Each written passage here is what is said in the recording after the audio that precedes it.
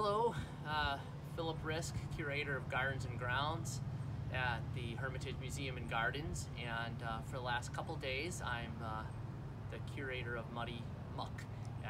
This is our Grotto fountain, and it's really more of a dripping fountain.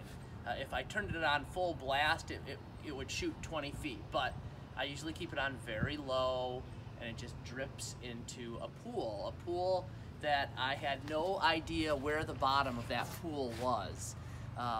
There was a lot of muck in here. I don't know how long it had been since it had been last cleaned out, but I had committed myself to draining this fountain and cleaning it, and better part of yesterday and a couple hours this morning we drained it with a pump, but once it got down really low, the pump kept getting clogged. I cleaned it, it clogged again, so we just ended up using buckets to finish off the job.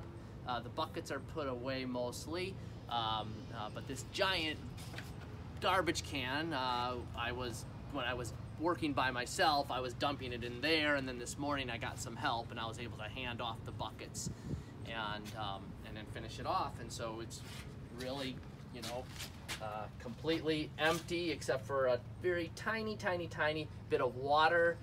Some things that I learned is this is where the water slowly drains out, and eventually it bubbles back up into a mock stream / bog, and then if you go way down, there's a wooden plug attached to some copper plumbing down here. I don't know how old this wooden plug is, but it looks very old, and I would really want to talk to somebody who really knows what they're doing before attempting to remove that. So it's been fun, it's been dirty. I look clean now, but I had my chest waders on for a little while, and that's it. That's our fountain and our grotto, and it should be a much clearer grotto this year.